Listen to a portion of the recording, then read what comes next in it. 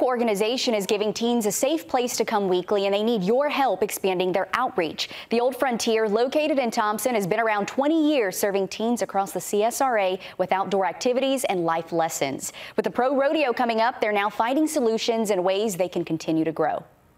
If you're driving down Old Milledgeville Road in Thompson, you can't miss the Old Frontier, a nonprofit organization providing programs for teens. What we've seen over the last 20 years is that so many kids have never been in the outdoors.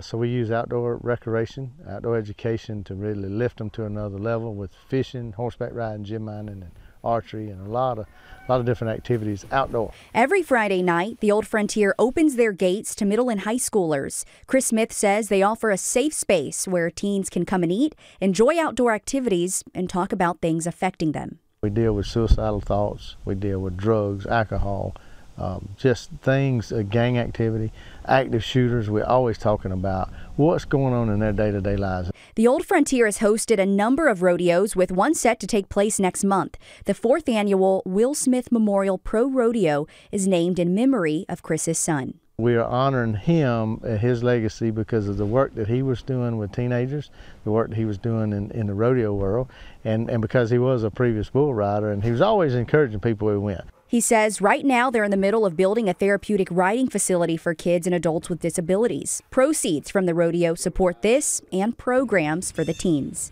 So our goal is to build bunkhouses, build a western town so that we will be able to house them and do summer-long camps and weekend retreats as we move forward once we get that built. A lot of things happening in the near future, and you can be a part of helping raise funds for the Old Frontier by going to the rodeo, which is happening October 11th and 12th at their location off Old Milledgeville Road in Thompson. Gates open at 5 o'clock. As far as teen night, I was told about 75 kids from across the CSRA come out every Friday.